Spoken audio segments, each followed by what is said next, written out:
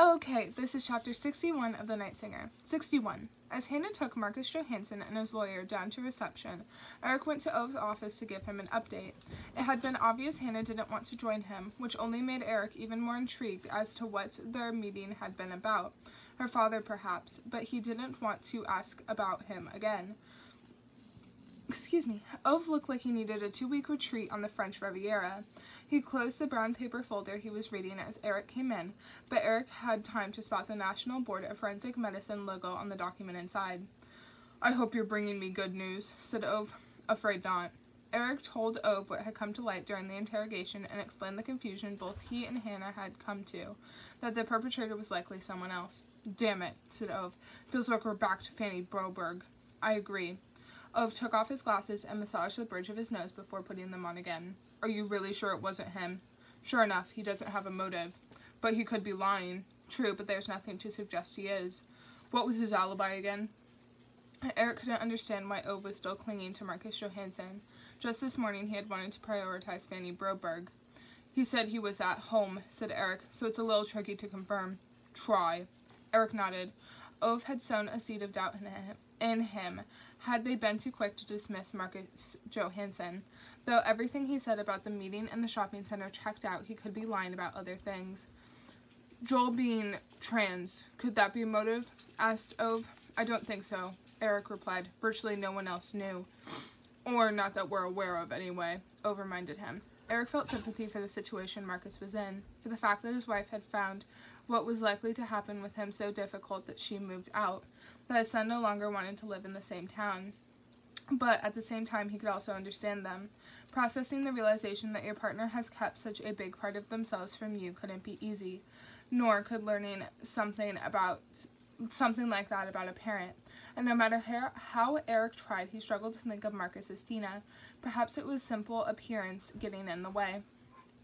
After leaving Ove's office, Eric headed straight down to the cafeteria. He needed coffee. More than anything, he wanted Sophia. Like Ove, he had thought they were nearing some kind of closure in the case and had been looking forward to spending more time with his family. He sent her a message hoping she wasn't busy with a patient. "Sorry for being such an idiot earlier." She replied immediately. "Yeah, you were, but you're my idiot." Her message was followed by an emoji of a running man in shorts. "It's just really hard going with the investigation right now." This time her reply took a moment to arrive. "You'll manage it, you always do." A few seconds later she also added, "I love you." "I love you," Eric wrote back, taking a sip of the coffee he had just poured.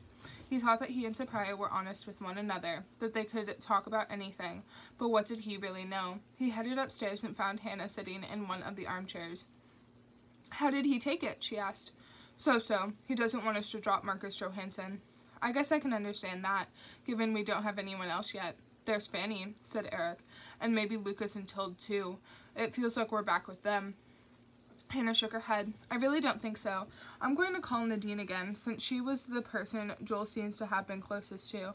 I want to confront her about Joel being trans. I'll take another look at the pictures I took at the rest area afterward. I can't shake the feeling that there's something I'm not seeing. But first I need to talk to Karina about the latest developments."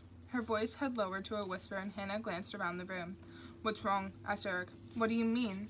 "What's the deal with you and Karina?" Ever since Hannah mentioned that Karina didn't seem to like her, Eric had realized she was probably right. Hannah's cheeks flushed.